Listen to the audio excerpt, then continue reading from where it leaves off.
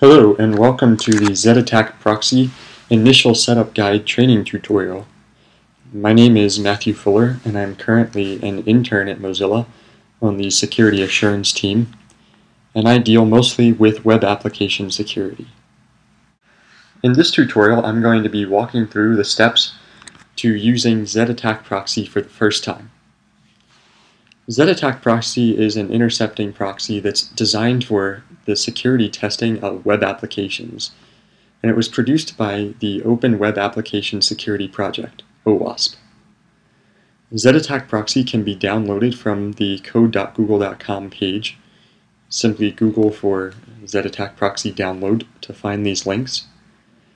And there are setup files that are specific for Linux, Windows, and Mac OS X.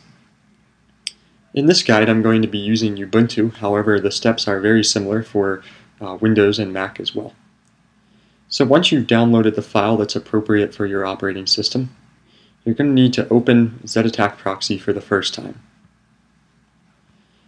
In Linux, this is done by extracting the file and then running /zap.sh.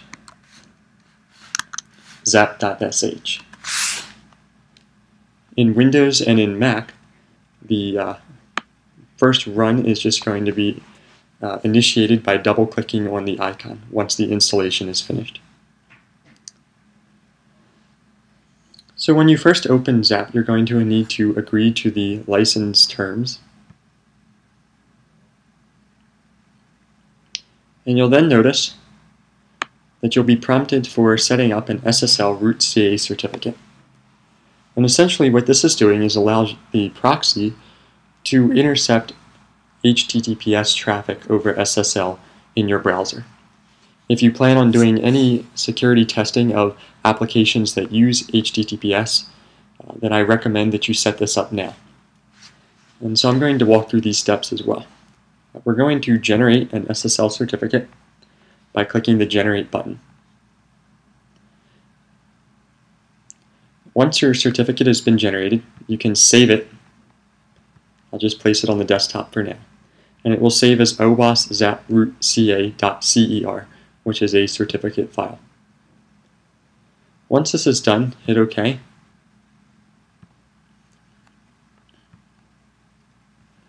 And now I'm going to go to the browser. In Firefox, we're going to go to Edit and then Preferences, and then click on the Advanced tab at the top. Under the Encryption subtab, we're going to click on View Certificates, and then we're going to import a certificate. And we're going to locate the .cer file that you saved from within ZAP and open that. You're then going to check the Trust the CA to identify websites, Trust the CA to identify email users, and Trust the CA to identify software developers. Then click OK. Finally click OK again, and then close. Now the setup of ZAP is mostly complete. I'm going to be walking through how to intercept traffic for the first time.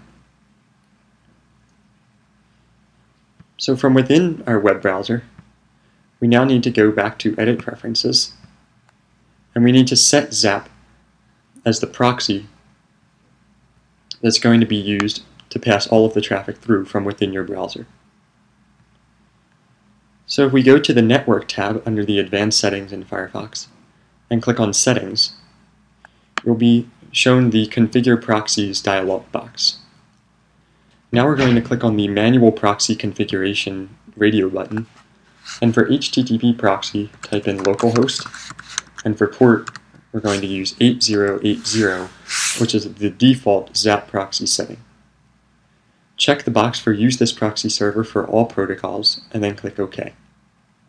Then click the Close button. Now if we go back to ZAP, you'll notice on the left-hand side that there's a Sites button.